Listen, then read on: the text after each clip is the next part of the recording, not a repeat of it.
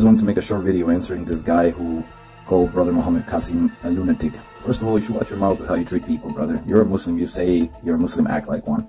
We don't mock people. That's not befitting of Muslims, my friend. So you should not be doing that. It's like if I would come here and tell you, hey, they asked me about you, and I would just say, oh, he's just a failed CrossFit trainer turned into a TikTok scholar or something like that in a mocking way. It's not befitting of us Muslims, my friend. So be careful with your words, especially referring to another Muslim.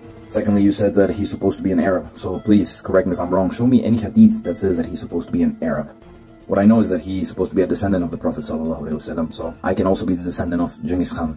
But that does not mean I'm a Mongol or I speak any Turk-lying language or any Mongolian. So I can still carry his blood and be a descendant of his. So please, brother, just be more logical, use your head a little more, and next time do not mock Muslims because it's not befitting of us. All you do by saying that is making us Muslims look bad.